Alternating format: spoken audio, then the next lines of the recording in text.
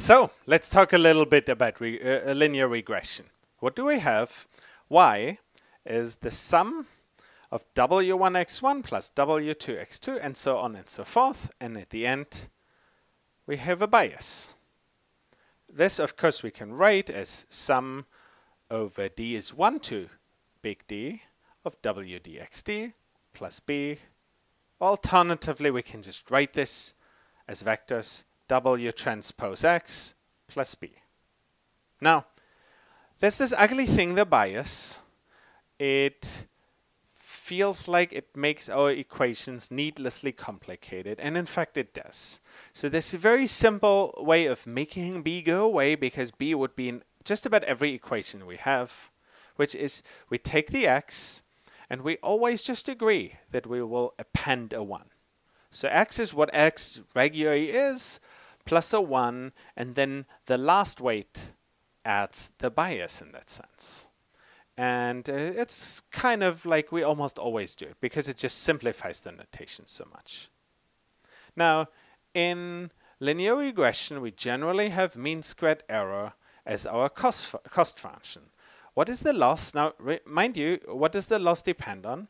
It depends on w, the weights, on b, the bias, which we will put into the weights, and it will also, of course, depend on the data, but that is implied here. So what is this? 1 over n of yi hat, the estimate, minus yi, which is the actual value, squared, and that again is w transpose x minus y squared. No? Here we have these terms. Now, linear regression. Linear regression is, in a way, the workhorse of machine learning. In fact, people always make jokes that people brag that as soon as they use linear regression, they use machine learning.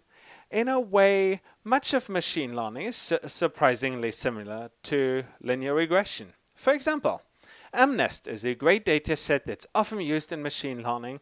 You can, with linear methods, get it about 90% right. So that's quite a bit.